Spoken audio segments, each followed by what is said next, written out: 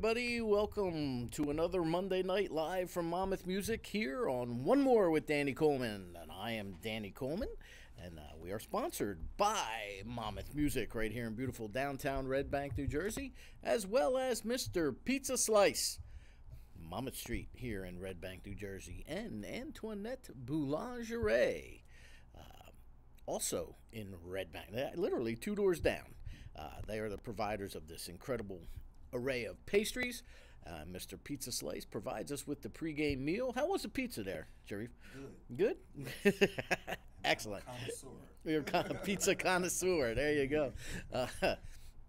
If there's something you might want to see on this program, please don't hesitate to email me, dcoleman.drice, D-R-I-C-E, that's dcoleman.drice, @gmail.com. And I want to say hello to everybody on Long Branch Cable Channel 20. Say hello to you guys watching us at home. This is, it's quite exciting, Nash, don't you think? Yes. Nash, it's big time exciting. Big time exciting. Good. Right, Tom? Right. Yeah, see? That's the crew. I got to get the crew involved.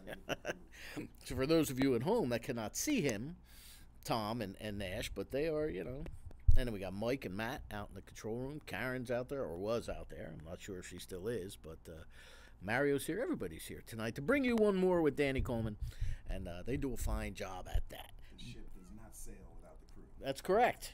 That's right. There could be a mutiny soon. But my guest this evening is, where are you from, anyway? I'm originally from New Brunswick, New Jersey. From New Brunswick. I lived in many places, but New Brunswick is okay. where I was born. And unfortunately, in all the back and forth that I had with you and Bob prior to your appearance here tonight, there was no actual name pronunciation. So is it Hobley? Yes. Oh, there you go. So I had it right. So Thank it's you. Sharief Hobley. Yes. Thank you very much for. I've been getting Hobley all my life, so I really appreciate that. Usually, if there's an E in there, it always makes an O long for some reason, right? So you were raised in New Brunswick? I lived in New Brunswick till about 4th grade. Okay. And then we moved to Piscataway, where I finished middle school and high school. And then I moved back to New Brunswick when I went to Rutgers College. But I was actually, oddly enough, my dorm was on Bush campus, which is in Piscataway. Which was housed literally across the street from the apartments I grew up in middle school at that time. So, right. So I was very familiar with the campus. It's really what goes around comes around. For right? real. So when did you become a musician? Day one, I was born a musician. I started playing piano at a very young age, probably 4 or 5. Played in church, played drums in church. And then when I got to middle school, I started playing in the school bands, the concert band, the wind ensemble, and all these various bands, playing drums as a drummer. Okay. I was primarily a drummer all the way through high school up into college. And, I played a little guitar. I had a guitar, but when I was a freshman in college was when I started to get serious about guitar. What prompted that switch? I wanted to be up front. Now, as a drummer myself, I can relate to that. Is that why all of us at some point go through this phase where I want to teach myself how to play guitar? Yeah. Because we're tired of being stuck in the back, No, but all jokes aside, the drummer is the foundation of every band. So it was not to take anything away from drummers. I just always wanted to play guitar, so I did it. Good for you. And you've been writing your own music for how long as well? For a very long time. Okay. I've always written. I released my debut CD back in 2005, and I'm ashamed to say that we haven't, until last year, released any other music officially since then. But my newest single, entitled Promise Me, is now out and available on iTunes and a plethora of other online sources. Good. Fantastic. Now, you are here tonight because in common we have Mr. Bob Macon. Yes. And Bob has sent me many artists, and I thank you for taking the time, because I know you're a very busy man. Oh, thanks for having me, and God bless Bob for making the connection. He did, and recently you just had a death in the family too, right? We It kind of did. worked into all this too. We did. It's actually a very, very close member to the family, someone who I've always revered as an aunt for my entire life. And unfortunately, she passed. And yes, the wake was today, actually, and the services are tomorrow. But I didn't feel right canceling on you at the last minute, so, you know, we're still here. Now, hey, Nash, now that is something for the show must go on, right? That's right. Tom, Nash, wow. I thought it was, wow. I almost want to like cut the show, let you go. Oh, no. You know, that should be, you should serve as a shining example. I actually had musicians come on the radio show that I do who were touring from the Midwest. And when they heard it was a 2-hour program, oh, what are we going to talk about for 2 hours? One of them actually faked a death in their family. Wow. Their PR people contacted me. So in the middle of the interview, I looked at them and I said, I know you got to go because you had somebody pass away. And they're like, no, I could stay. Oh, wait a minute. Now you want to talk to me for 2 hours. You know, so and here you are, and you actually have a situation where you shouldn't even be here, and you're here. So thank you very much for that. Thank you. See, that's something about commitment. If there's any kids watching at home, that's something about commitment. I appreciate it. You know, that's fantastic. Thank you. You're very welcome.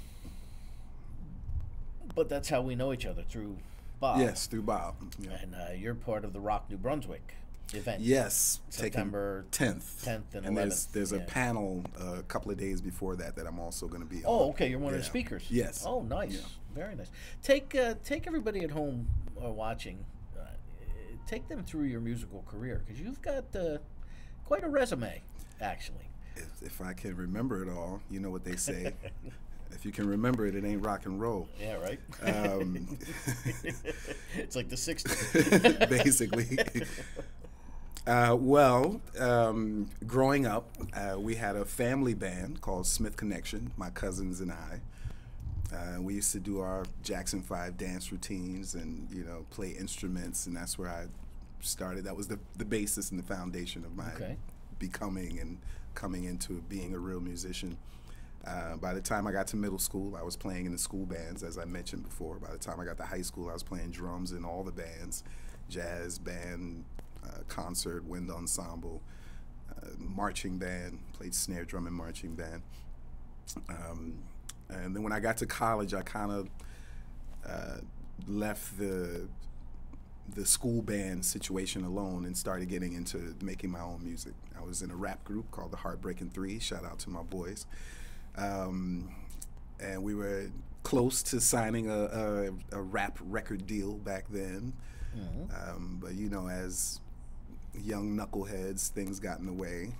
Street life, girls, whatever it was. And I was actually a full-time college student at that time, so I was concentrating on that.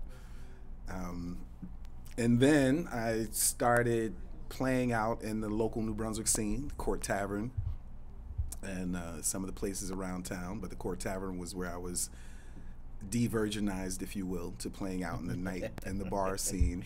And the Court Tavern could be rough at times back in those. Yeah, you know, sneaking in with my older cousin's ID.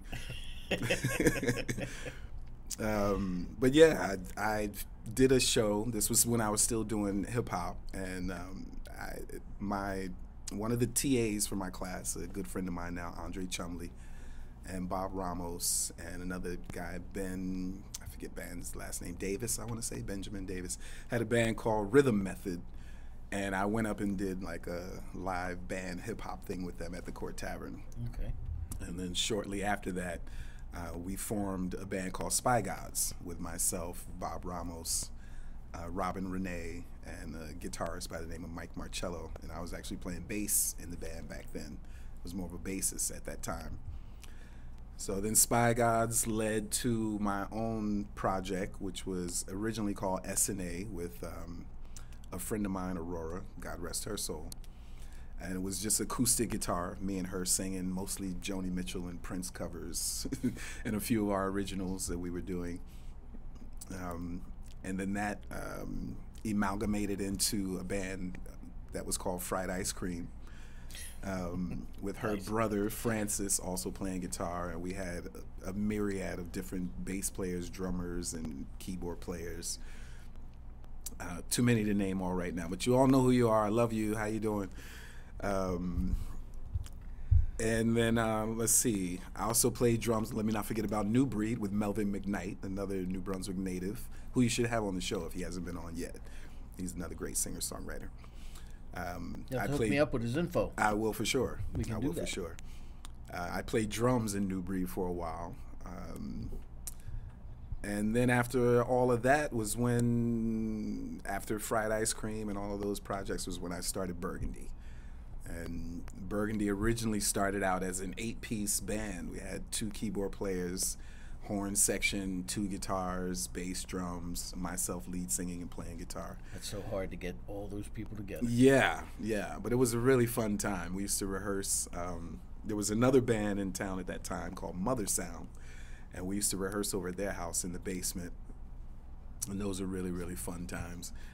I wish I had, it's always a thing. I wish I knew then what I know now. What you know now, because I could yeah. have really, really been a much better musical director. But for what we were doing at the time, it was a lot of fun, and we were one of the only bands. Was that your role in that band, the musical director? And Well, I was the band leader. It was pretty you were- much okay. the songs I was writing and covers. Actually, one of the keyboard players we had, Lambert, did do a decent amount of writing. We did some of his songs as well, but the majority of the material was written by myself. And like I said, whatever covers we were doing at that time, which again was a lot of Sly and a few Prince tunes. Okay. And I forget what Any else. funk? Oh yeah, definitely Oh, I funk. get We were born and raised on funk. There you go. Like who? P-Funk, of P-Funk, course. oh, yeah. James Brown. Yeah, Right. you got to go with James Brown. Sly. Mm-hmm. Everything out of that era. Rick James.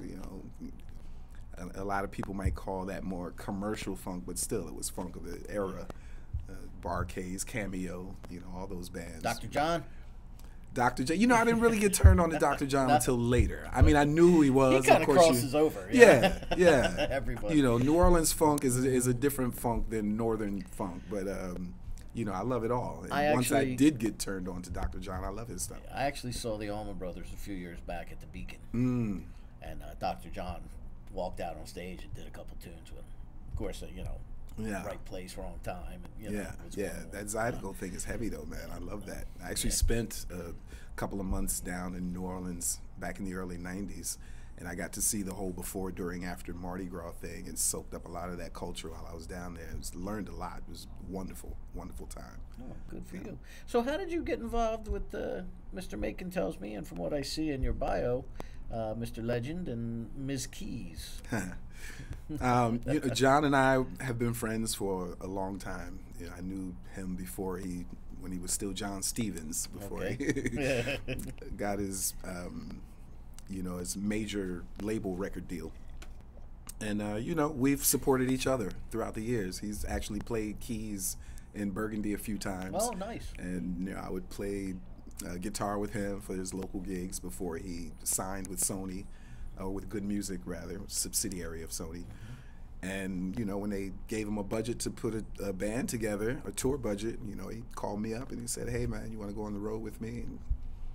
And I said, "Yeah." Good for you. Yeah. You like those kind of phone calls. Yes, we do. Right? How about Alicia Keys, though? I have to thank John for that as well, because Kanye West, who I've also worked with, he produced the song. I never toured with Alicia, but I recorded on her Grammy-winning song, "You Don't Know My Name." That's me on guitar. Wow. Oh, so So you when have a they were- Grammy. Yeah, a few Oh, actually. yeah. I got one of those. Congratulations. Thank you. Likewise. Yeah. And they needed a guitar player for the session, and John called me up. He's like, "Hey, can you get in the studio? I'm here with Alicia working on a song. And I'll be there in 5 minutes." You're teaching yourself, right? Is this real? That's great. When you're the musical director and you get those kind of phone calls, at least for me, I mean, I've done some nice gigs as a musician, but when you get some of those bigger ones like that stand out, they're gonna make people really take notice. It's always so much fun. Yeah. Yes. What was your watershed moment? What was your epiphany? When you were playing music since you were young. At what point? What did you see happen, or what happened that you said, you know what, I want to be a musician. I need to do this.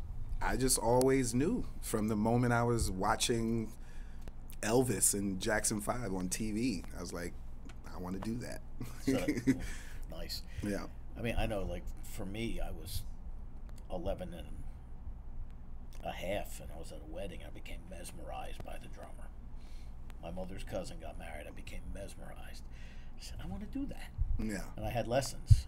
And then my cousin gave me Led Zeppelin 4 for my 12th birthday, and I heard John Bonham, and I was like, okay, I want to do that. Oh, yeah. Yeah. And that album literally changed my life, because then I really started to, dedicate myself to playing. And then by the time I was 13 and a half, I had my first gig, and the first applause I heard, I said, okay, this is what I want to do. That's it. That's it. Of course, I haven't made it to that point yet, but I've never stopped trying, John Bonham, still very few come close to him. Like his foot and his timing, his feel, pocket, everything. I loved him as a drummer. Still love him as a drummer from the recordings. And his son plays just like him.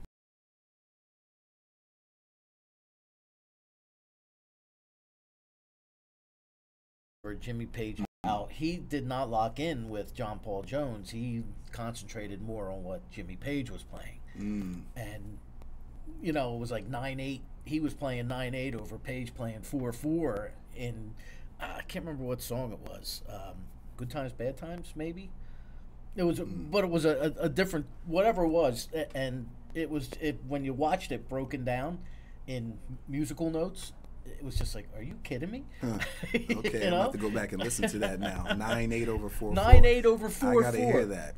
I'll have to look it up before you leave. I'll look it up on my phone. It was just, if you was see that it. Cashmere?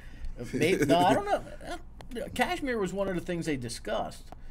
But that's got an off timing thing too, does it? Maybe it was Cashmere. It could have been. I gotta listen though. I said, no wonder. I mean, because you always songs like "In My Time of Dying" and where he sounds like he's playing catch up, and he's really not. He's always right there, and it's "Fool in the Rain." It's just like amazing. But, so, out of all your instruments, I mean, now you're playing a guitar. Which one do you tend to favor, one over the other? I mean, being a drummer as long as you are, is your heart still there, or? Oh, I still love drums. I'm not nearly as good on drums as I am on guitar. So, I mean, I'd probably have to say guitar is my favorite these days, but I still love to fake it on drums and bass and keys. When I'm recording, I sometimes have to do it all myself, at least for the demo. So it comes in handy that I can at least comp my way through on different instruments. But guitar is my main dog. That's been my bread and butter for years now. Nice. Hey, if you're just tuning in, clicking on whatever it is you're doing at home, this is One More with Danny Coleman. I'm Danny Coleman. This is Sharief Hobley, and we're here talking music, the Rock New Brunswick Festival, his career, his music, everything. Anything and everything. Websites, how do we find you, actually? I'm all over social media. I need to revamp my website, actually. I think the thing just went down. But I have Sharief and Burgundy on Instagram, Twitter. I have a Sharief and Burgundy page on Facebook as well, and my personal page, Sharief Hobley, on Facebook. And that's pretty much where I do the bulk of my promotions. On Facebook? In Facebook, Instagram, and Twitter. Right. I haven't really gotten into the whole Snapchat thing yet. That seems a little young Instagram, for me, but Snapchat. I probably should. I thank you for chiming in on my Facebook Live before Absolutely. you came here tonight. I was glad. I didn't expect to see you there, but I'm glad you were watching, because that way you got the pregame meal from Mr. Pizza Slice. Yes. Mr. Pizza Slice, a Red Bank institution with a new vibe. For over 45 years, Steve operated Mr. Pizza Slice right here on Monmouth Street in Red Bank, New Jersey. The owners have kept 100% of Steve's original pizza, which is called Steve's Original Pie. They have also introduced a signature Italian hot dog and French fries. New additions include pizzas with various toppings that can be ordered by the slice, hot and cold sandwiches, and smaller appetizer dishes. They've kept a lot of Steve's feeling there in the classic video game machines and added delivery services, longer hours, and Sunday hours. So you can get Mr. Pizza Slice just about 7 days a week. I think 7 days a week, right, Nash? Yeah. They open 7 days if they're open Sundays now, too? I'm not sure. All right. I gotta look it up. Okay. Do that. will. Special report. We'll do a special one more with Danny Coleman. We'll Sideline come report. back at you for that. So, what are you doing now? You're working on another disc now, you said? Yes, I'm in the middle of recording my second full-length record, which has been taking quite a while, but I'm going to finish it if it kills me. Where are you doing it? All over the place. I recorded, it was just in Asheville, North Carolina. Claude Coleman Jr., who's the drummer in Ween, Yep. is a good buddy of mine. So Okay. we were down there and we laid down a bunch of drums. So now that I have the drum tracks for a lot of stuff, I can just do a lot of the work right from home. You know, today's technology, if you got the software and a laptop, you can pretty much record Amazing, isn't anywhere. It is. You know, I'm still a stickler about vocals and drums being done in a real studio, though. So that's where I'm at. And a lot of stuff I've started recording a few years ago, so I'm just kind of opening up those files again. I moved out of Brooklyn last year for some other family purposes, moved back to Jersey. But now that things are sort of smoothing out, I'm able to focus back on the recording again. And I plan to have this record finished within the next couple of months. Oh, good for you. Yeah. So we're looking at like a November release date? I hate to put a time on it, just Can I 'cause put it under my Christmas tree? What do we do? prayerfully, yes. Okay. But Well, you know, you mentioned today's technology. So many people are doing, you know, what you're doing. They're recording yeah. it here, they're recording it there, they're recording it in an old church, they're recording it in somebody's basement. Yeah. And you can put it all together. I imagine that must drive mastering engineers crazy at some point somewhere, although they've probably learned to cope with that these days. yeah, well, I mean, everything is depending on your format, but even in some cases, like I have another song called New Funk Thang that's on my SoundCloud page. Well, I forgot to mention the SoundCloud page. Okay. We did, we recorded some of that to tape, to actual 2-inch tape, which doesn't happen that often nowadays. Ooh.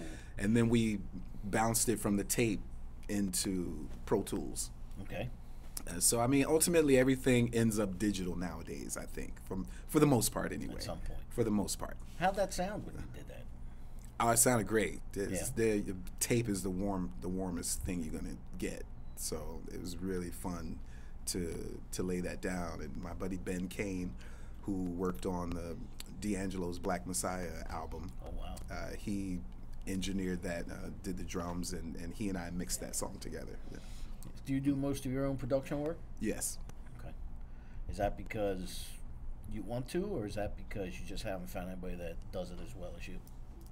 And what I mean by that is it's your material, so you know, you know what you want. No, I know what you mean. You know. And definitely partly because I know what I want. But you know, I would love to get into the studio with a top name producer. I just don't have the budget for that. Nash, get a top name producer to allow him some gratis time.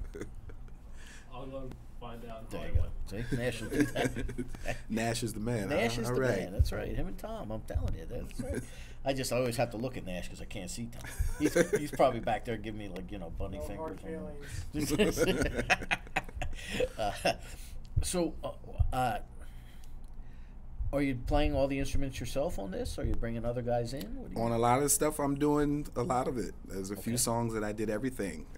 A couple of songs, like I mentioned, my buddy Claude Coleman is playing drums, and you know, pretty much anything that I can't do myself, I'll outsource. You know, I have a friend of mine, Chris Robb, who's an amazing keyboard player, singer-songwriter. He's playing keys on he's playing organ on the single Promise Me, and a lot of keys on the other song, New Funk Thang, that I mentioned.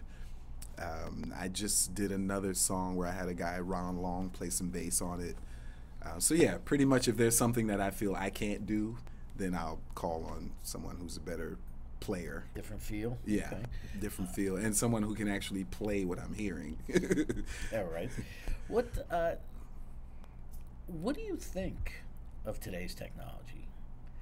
And if you were going to give advice to bands that were just starting out or going to make their first record, what would you do? What would you tell them? I mean, I know when my son was 10, he came to me. He said, "Dad, will you teach me how to play the drums?" And I said, "No." And he said, "No, why not?" I said, "I have 2 words for you: play harmonica."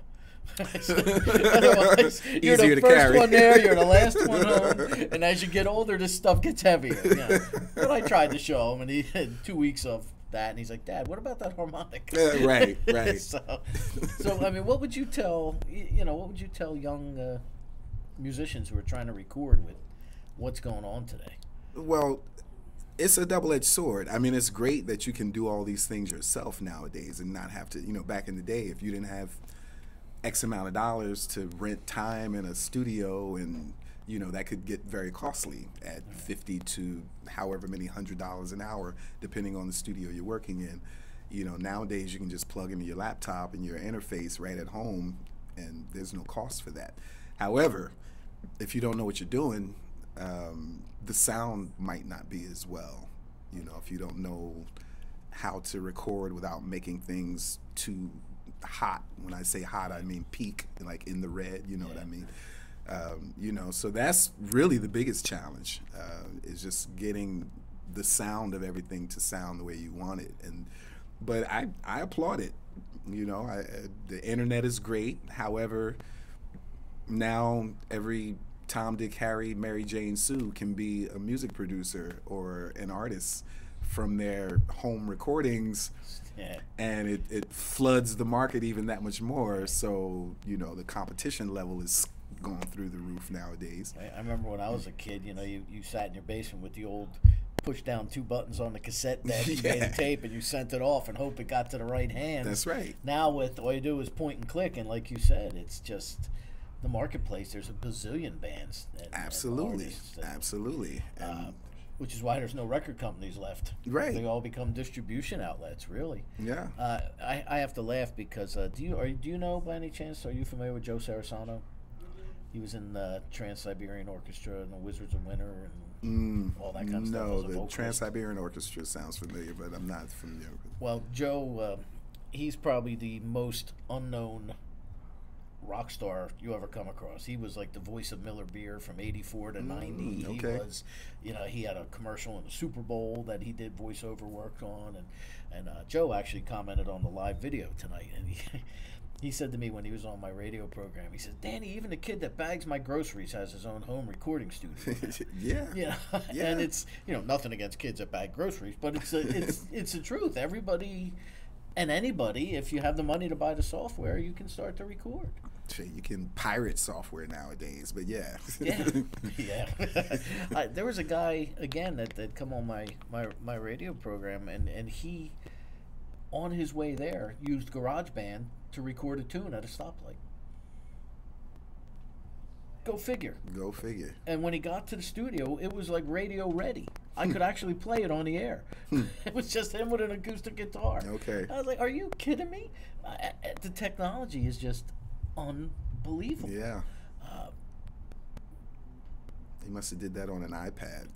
Or maybe he did it with his laptop. He might have done whatever, but he had it. It's called Zombarilla or something he called it, because I can't remember, but but it's there. First time I ever went to the studio, I was 15, and like you said, 2 big 24 track, reel to reel, 2-inch tape, and yes, wow, I was mesmerized. Well, the flip side to that as well is creating a lot of bad art. It's creating a lot of bad art, and just because something goes viral on YouTube doesn't necessarily mean it's good. But more power to them. I ain't knocking nobody's hustle.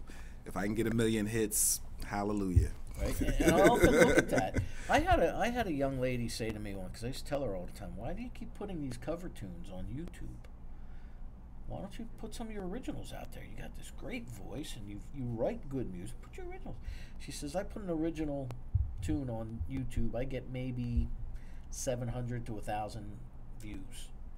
I do a cover of something that I enjoy and I get 5,000 views. Yeah. But her whole attitude was, I'm selling me as the product. I'm not selling my music. Right. So she was figuring the more you got noticed, the more people would, somebody Yeah. would. Do you think that bothers, that interferes with the art itself today? Where you have kids growing up thinking they can audition for American Idol or The Voice or go on YouTube and do something that's going to attract, it doesn't matter how good or bad it is as long as it gets views. Absolutely. Again, it's the sign of the times. I mean, it used to be people would seek out original music. You would go out to hear a band, to hear what their music sound like. Nowadays, clubs would rather hire the cover bands because they know people coming in are going to know the songs that they're playing. And make the register ring. Yes. Yeah. Yeah, that's... so that's, again, the downside and the sad part to it all. So where does a gentleman like yourself go to push his own original music? Well, I still Rock New use Brunswick. those. Right, I still use those mediums. I still post my stuff up on YouTube, on my social media pages, and I try and gig out as much as I can. I do a weekly thing in Brooklyn at this place, Bijan's. It's more of a singer-songwriter kind of night where I play acoustic every week, and I use that as a platform to try out new songs in front of the crowd and see what moves people, what quiets the crowd. If I can quiet that talking drinking room, that's a good song. Oh yeah, yeah. That's there's a lot of artists that they use that as a litmus test. Absolutely. And so how do you decide what's going to go on your disc? Is it that kind of response? It's or is sort it... of. I'm still kind of going through that now because I recorded a bunch of songs and they all won't make the disc, obviously. With probably 30, 40 songs that I've started recording. And we're going to narrow that down to about 10. But yeah, I'll just, once they're all finished, I'll listen, see what feels best, what sounds best, what works into the scheme and theme of the album. I'm still an album guy. Okay, so you have a concept. Yes. Okay. Yeah. So we'll do it like that. And who knows, the concept might be eclecticism. It might be, that everything on the record is different than the song before. That might be the theme. So I don't know. I haven't decided on that yet. I just had that discussion not too long ago with somebody about our concept album's dead. Because there are no more Pink Floyds. Most concept albums are left with progressive rock bands. Mm. And there's not a lot of them setting the world on fire these days. So...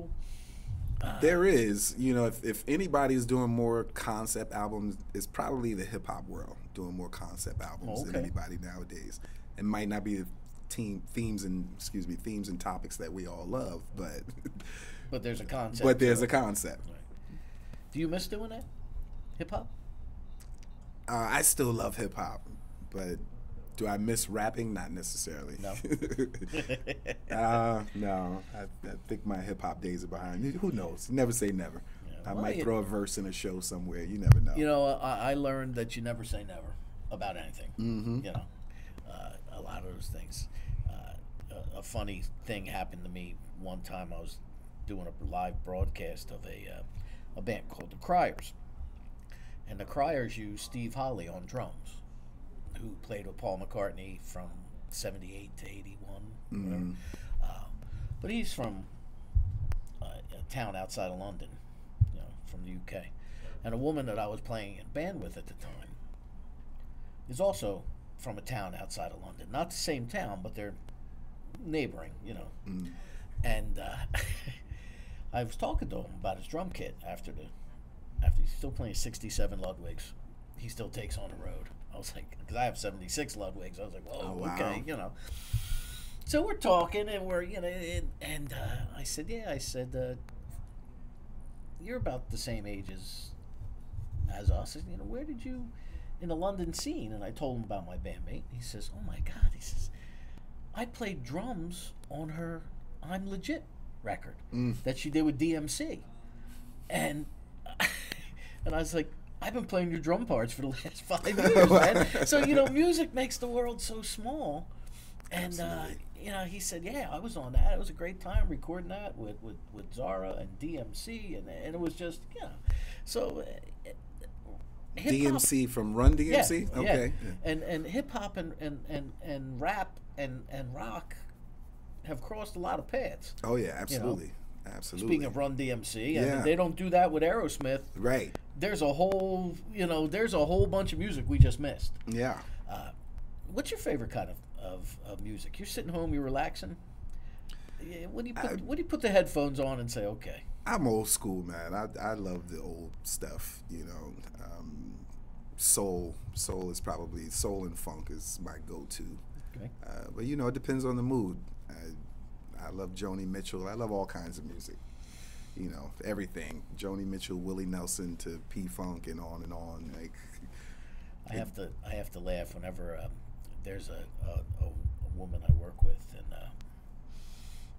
whenever I see her in the hall at my day job, I what's going on? And she's like, yeah, tell me what's and I said, kids today don't necessarily get it. That's probably one of the most classic concept albums of all time. What's going on? Right. Like, So exactly. So but music sets moods. Mm-hmm. And it's just a little bit of everything. It can either make or break your day, really, in a lot of ways. Yes. What does your music do? If you had to describe your music, who are we shooting at here?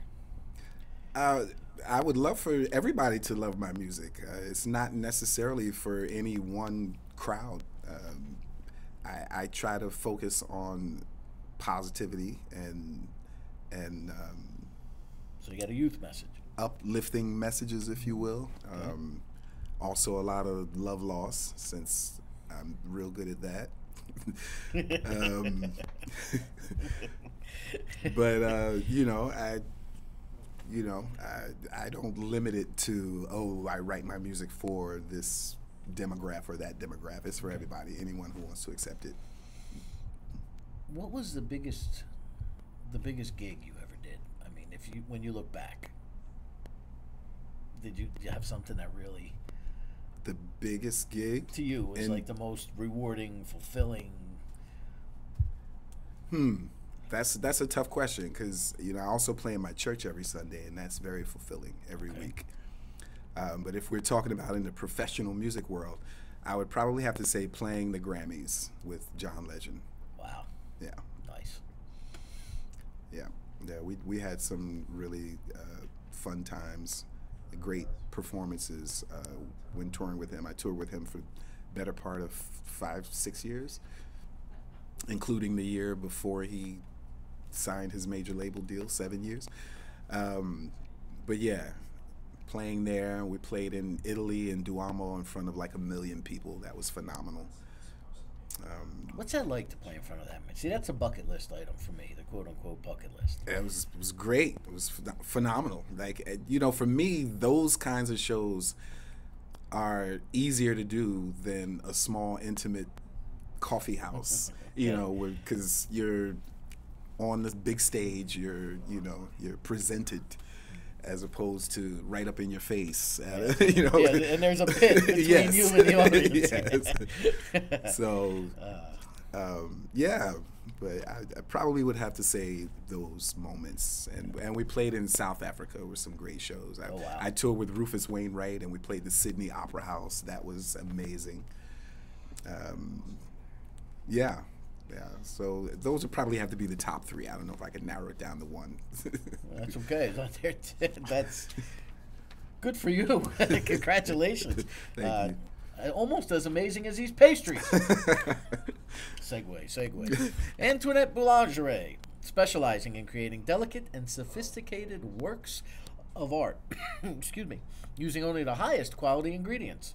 Located right next door here to Monmouth Music at 32 Monmouth Street, in the heart of downtown Red Bank. They are a fully operational bakery with all of their baking done on premises daily. In addition to their handmade variety of croissants and Danish, Antoinette's offers a dizzying array of traditional French pastries, macaroons, cookies, and savory treats. Find them at Antoinette Boulangerie. And I want to thank them because every week we get this dizzying array. Right, Tom?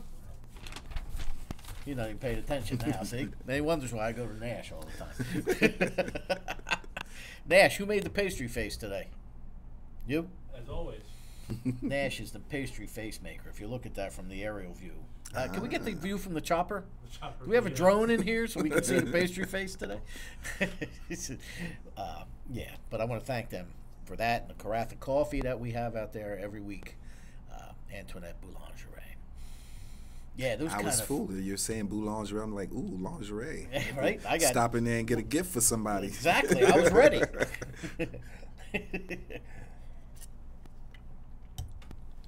What was your those gigs like that? What was the first one you ever did?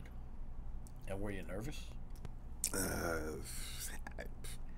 You know, it all because, again, if you can remember it all, it ain't rock and roll. Before I started touring with John and worked with Alicia and Kanye, I had already been working in the music scene for a good 10 plus years, working with a lot of the groups out of the Philly music scene and the OK Players scene, that umbrella with the Roots Camp, Jazzy Fat Nasties, Kindred Family Soul Band, Jaguar Wright, Music Soul Child, Floetry, Vivian Green, you know, I even played with Jill Scott a few times. Like, you know, I had already been working in that scene and playing Essence Festival and things of that nature. So, you know, as God would have it, you know, the career just started escalating. So it was all great. It was all new to me. You know, I did my first European tour with Mark Anthony Thompson and a band called Chocolate Genius. And Claude, again, from Ween, was on drums, and another good friend of mine by the name of Oren Blodow on guitar, and I was actually the bassist on that tour. But that was my first introduction to touring, you know, through Europe, through Eastern Europe, and it was just fantastic. You know, we played a little small club in King's Cross, London called Water Rats, and, you know, it was, you know, a little divey bar, but it was fun as, you know, I don't want to cuss, I know we're on the air, but yes, it was a lot of fun. To this day, that's still one of my favorite tours that I've ever done. So we know we've already established that the bigger gigs are a little easier, but the coffee houses and the little bars where you get to interact with the people. Yeah, can be a little more, you know, They can be a little more, interesting. yeah. It's a little more intimate. Intimate right. as always can be good. I remember doing a gig one time, and this guy was dancing, and out of nowhere, he had Cuban heels on, big chunky heels, took his shoes off, and hooked them over top of the wedge monitor on the floor, and danced in his socks, and went home that way, left the shoes with the band. Wow. Go figure. That's in a club. I want some of what he had. Right? So, I mean, there's all kinds of weird stories like that. So I know we touched on it a little earlier, and I know I'm kind of jumping around a little bit, but let's talk again about Bob Macon. What was your experience with Bob that's led to you playing Rock New Brunswick? You know, I think I might be correct in saying this. I recently met Bob through this whole Rock New Brunswick thing. I think I may know Bob from way back when, but I'm not sure. And we is the one who got 10th. Yeah. To me. Musician. Ernie Isley, who learned from Hendrix.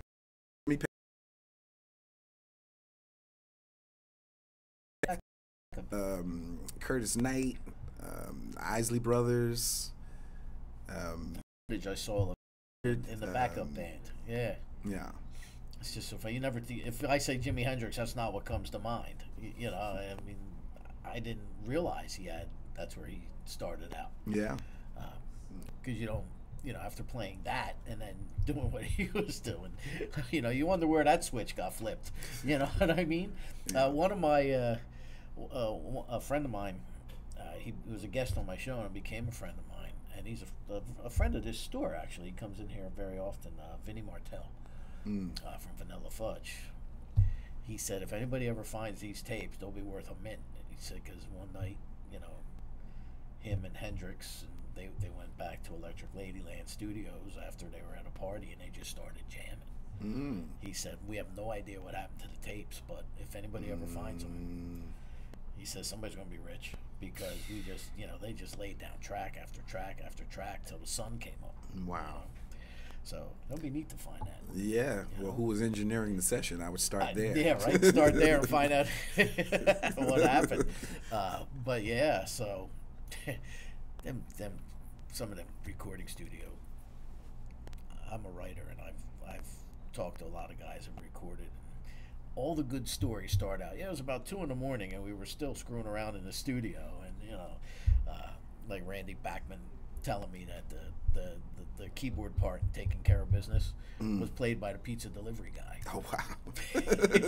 Because they were all in there. It turns out Steve Miller was the one that ordered the pizza a couple doors down the hall, and the guy's like, "Hey, I really like that. Do you care if?" And he sat in, and somebody had the smarts to record it. Then the next day, they didn't know who did it, and they had to call around every pizzeria to see who had made a delivery to the recording studio. It's funny. Any? Do you have any stories like that from when you recorded, or? I mean, mistakes happen all the time that are kept. I think. You ever use them? Oh yeah, I think a good mistake can make a track sometimes. Sometimes that thing, it's a fresh concept to what you're trying to do. And I tend to not like things that are too perfect. I like a little grit and a little dissonance here and there, because that's how life is. Things aren't perfect all the time. So yeah, I like that. And late night recording is when I get some of my best work done. After everything's done and I can just go close the door of my room and be quiet, and quiet around but loud in the headphones, and I'll be up till 5 a.m. sometimes, just laying stuff down and editing. That's pretty much been the MO lately. Yeah. That's it always it amazes me today how the industry itself has gone from what you just said to everything has to be perfect. You have programs like auto-tune and perfect pitch, and Grand Funk Railroad, the drummer, founding member, Farmer, right? Don Farmer? Yeah.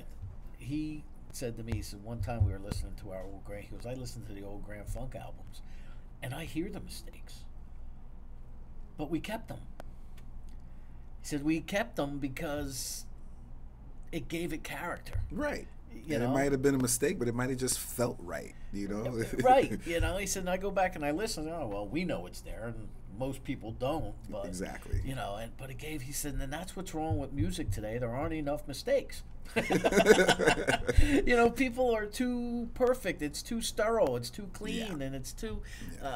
I kind of agree with them on that, because I haven't come across any bands in quite a while that have staying power. Who's Jimi Hendrix today?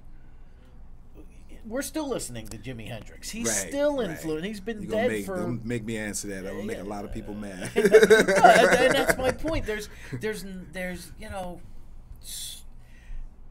when I was growing up, you knew that you could just tell by the radio, even if you didn't know that. What is that? It sounds like the Stones. Oh, they got a new album out. What is that? It sounds like Eric Clapton. I've been heavily into blues music now for probably the last 7 or 8 year And my Pandora is set to like B.B. King's Blues Channel, and some of the older blues like collections that they speak of. And you'll hear the same song played 6 different ways in the course of 2 hours. By different artists, they all have different interpretations. Right. Same 1, 4, 5 chords, but they have these different interpretations. But yet every one of them is good. Why do you think it is that they? I know why record companies used to do it. There was a sound and it worked, so we're gonna make everybody sound that way. But you look back at things like take the old Motown, right? Was that the Wrecking Crew? Was that them guys that recorded? Who was the Wrecking The Crew? Funk Brothers. Or the Funk, right. They were all on the same... The Wrecking Crew was the other one. They were all on... They played just about on every Motown artist. They were the studio band. Yeah.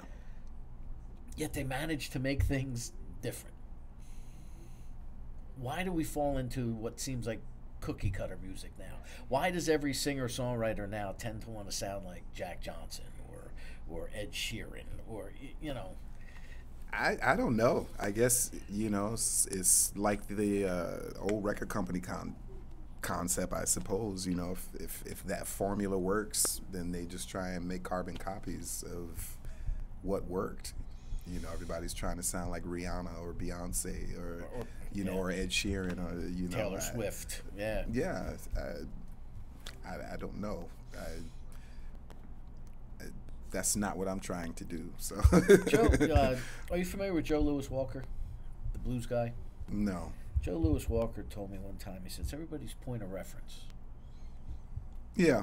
And what they pick up from music. Yeah. So what was your point of reference? I mean, you had the family, and you had talented siblings. Cousins mostly. I only have one sibling, my sister, who doesn't play any instruments, but we did grow up singing. Oh, so your cousins were the Smith brothers at the beginning. Yes, so my grandparents' last name is Smith. Okay. So my mom's maiden last name is Smith. So yeah, it was me and cousins who had the Smith connection. I forgot my train of thought there, but yes, I started in church, so I guess that would probably be my basis or my point of reference: gospel music, gospel and soul. Right. Yeah, that's where I learned about harmony, and I played key piano in church when I was younger, and drums. So that probably would be where the basis comes from. Joe Louis Walker is a blues guy, and he was influenced by like Buddy Guy and so on and so forth. And he said I always crack up when I hear people say, Stevie Ray Vaughan, Mary Had a Little Lamb. He's like, no, Buddy did that first. And he said, for me, Buddy was my point of reference because that's what I knew. These kids knew Stevie Ray Vaughan. Right. So I guess it's generational. Oh, absolutely. Absolutely. I can remember listening to my parents' music and remakes of the songs that I heard as a kid coming out of their, stereo system. 10 years later, 15 years later, another band was redoing them. I'm thinking, all right, I like that one better than that. But I remember the old version, so you get torn. Oh, absolutely. With the quote-unquote point of reference. I was touring with this one, I won't name names. I don't want to embarrass anybody, but one of the guys in the band, it was when John Mayer had come out with the live record he did with Pino Palladino and Steve Jordan. Okay. As a three-piece, that performance was really good. And cover of is Wait Until Tomorrow in there. And, a lot of the guys in the band were younger than me, and I think one day I was sitting on the bus playing it in the back room or something, and somebody said, "Oh yeah, that John Mayer song," and I was like, "We won't." Exactly. There's your point of reference. Right? Yes. For them, it was John Mayer. Exactly. Yeah. So what do you have coming up? What's your schedule look like? New Brunswick. I'm playing Saturday at a place called Barca City, which is on 47 Easton Avenue in New Brunswick. Okay. We played there last month, and we had a really good turnout, a really good time. So they're having us back. So we'll be there this Saturday starting at 9:30. I'm doing the AM radio show on Thursday morning. And we have another performance coming up in Brooklyn later in August. And then there's the Rock New Brunswick, the Hub City Rock Festival on September 10th. September 10th. Yeah. And my Tuesday, Soul Acoustic Tuesdays is the event that I do at Bijan's Brooklyn on 81 Hoyt Street in Brooklyn every Tuesday. We get started about 10. And I hesitate to call it an open mic, quote unquote, because we get some really, really good talent that come through. When you say open mic, it scares a lot of people away. Yeah. But we get some it's more of a showcase, if you will. We get some, like I said, some great singer-songwriters, good talent coming through there. Yeah, you mentioned Claude Coleman from Ween, seen or found the New Hope. Okay. And oh, no kidding. yeah, Chris and Harford still plays there. yes, and Mickey used to play with us sometime, and Claude would, when those guys weren't on the road. But yeah, we had a band called Angel Dust, and we used to play John and Peters on just about a weekly basis. John and Peters. I remember they before they stopped people from smoking down there. Oh my God, yes, yes. You could literally cut it with a knife. Yes, you could. Right, Sharief? How tall was that ceiling? You couldn't wear that hat and stand up on stage. No, you know how many times I hit my Nash, head on the thing duck. going up to the dressing room? Yeah, right. Oh, up the steps, you Yeah. whack it there. I can remember setting up my drum kit. It was only a 5-piece Ludwig, but I had on that stage, that was half the stage. My back was against the wall, and boom stands like practically. I was like, oh Jesus. Yeah, fun times. Oh, that's a lot of fun there. Yeah. I think he's still doing a Wednesday night jam there. It's called the Invitational. Yeah. That's what I was going to say. Yeah. And people think they don't get, as you put it, they don't get scared away because it's an open mic, but you have to be invited up to play. Yes. So you can't just show up with your guitar or harmonica. You have to get there, and somebody has to invite you up. So, and you would think it's kind of cliquish, but I was in there one night some months back, and wow, the talent was just.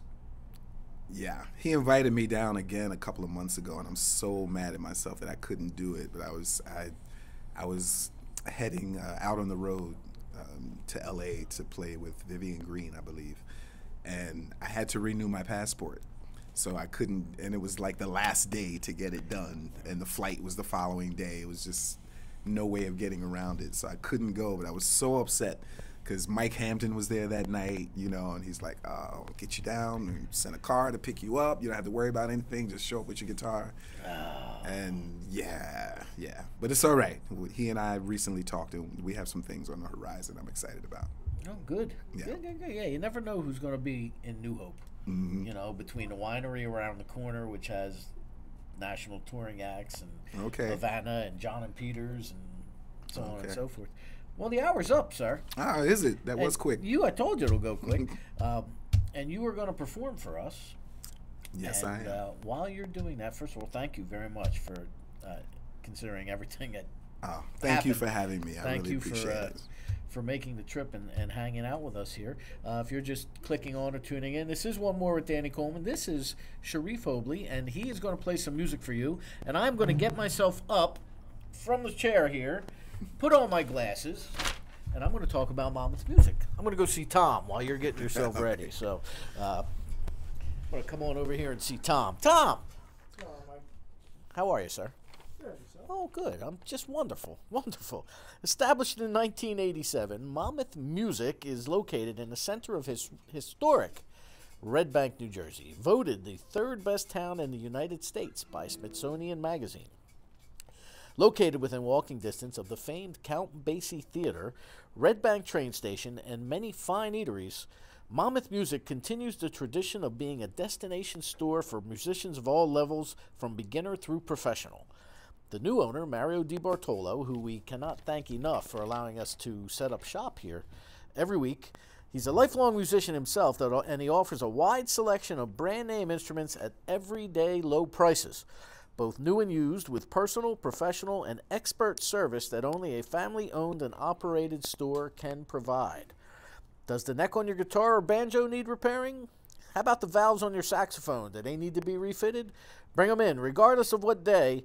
Bring it to Monmouth Music for quality repairs. You'll enjoy prompt service from a team of repairmen who are always available. And right now, we're gonna cut it back to Sharief Hobley, who will be playing Rock New Brunswick, September 10th, part of the event sponsored by Making Waves and Rock on Radio and Carousel Arts and many others. So right now, Sharief.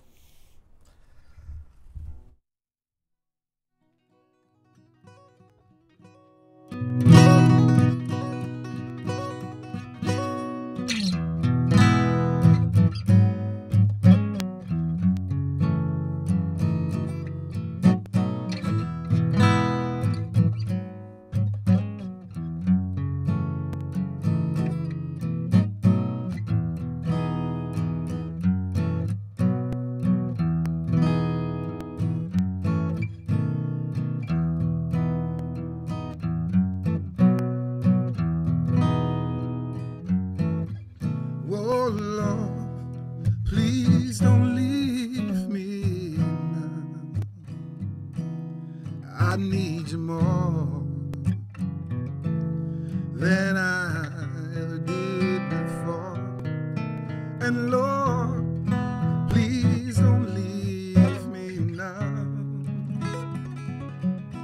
I need you more than I ever did before.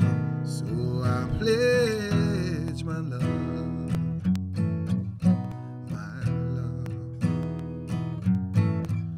my love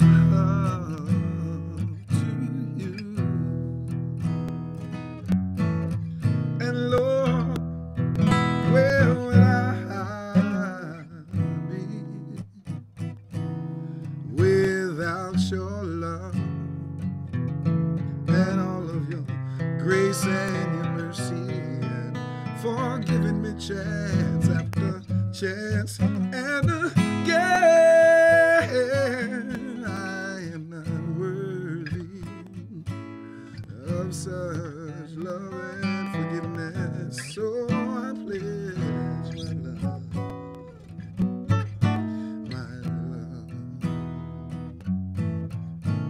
my love, my love to you.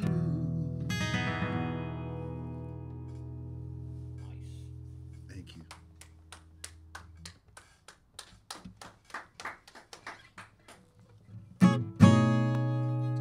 This is the latest single titled Promise Me, available on iTunes right now.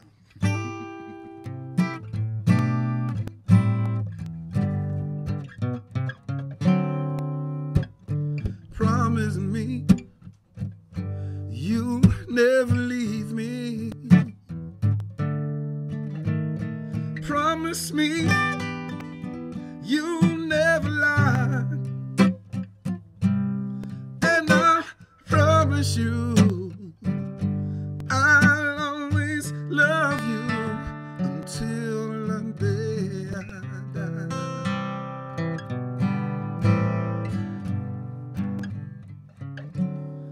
I said, promise me you'll never leave me. Promise me you'll never lie. And I promise you I'll always love you until yeah.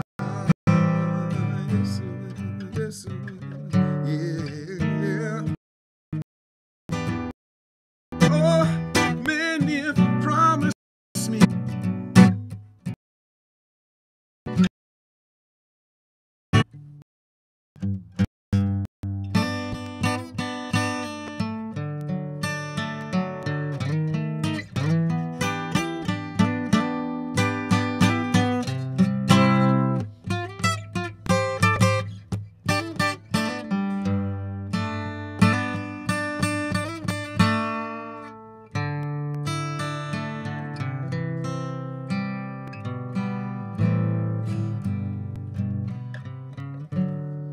I said, promise me you'll never leave me. Promise me you'll never lie. And I promise you I'll always love you till the day I die.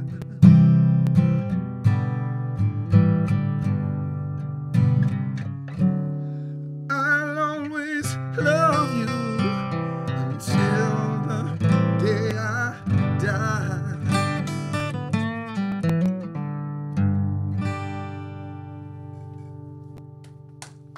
Thank you. Have time for one more? Yes, sir. One more. We okay out there? Some chatter going on somewhere.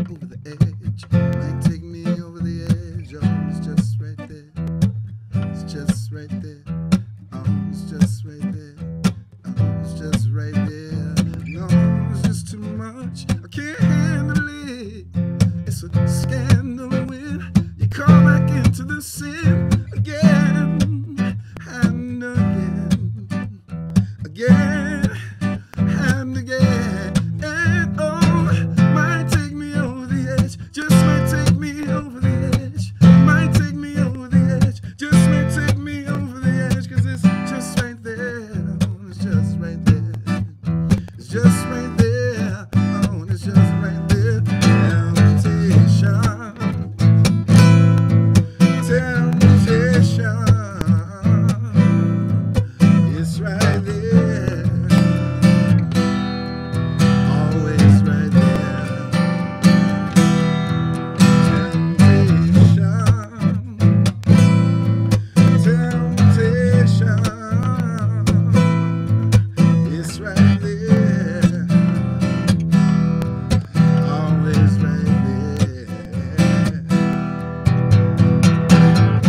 All the temptations too much, oh, just one touch might take you over the edge, might take you over the edge. Oh, it's just right there. It's just right there. Oh, it's just right there. It's just right there. Oh, it's just too much. Can't handle it. It's a scandal when you fall back into that sin again and again and over again. And oh, might take you over the edge, just might take you over the edge, might take you over the edge, might take you over the edge, 'cause it's just right there. It's just right there. It's just right there. Oh, it's just right there. Temptation. Temptation. It's right there. Always right there. Temptation. Temptation. It's right there. And it always right there. Temptation.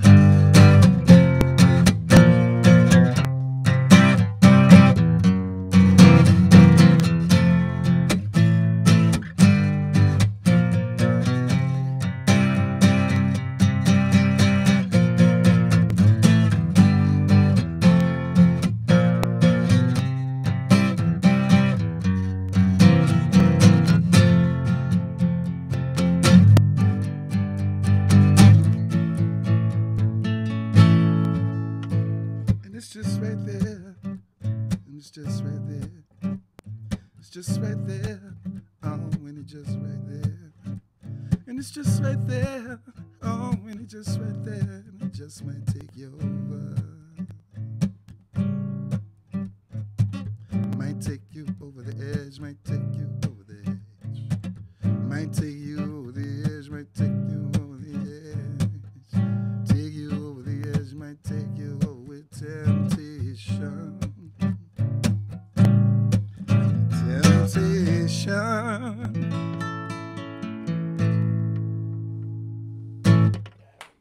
Thank you.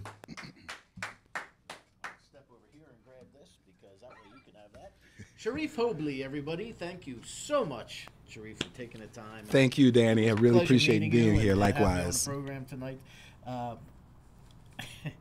There was something I thought of while you were playing, and now I can't.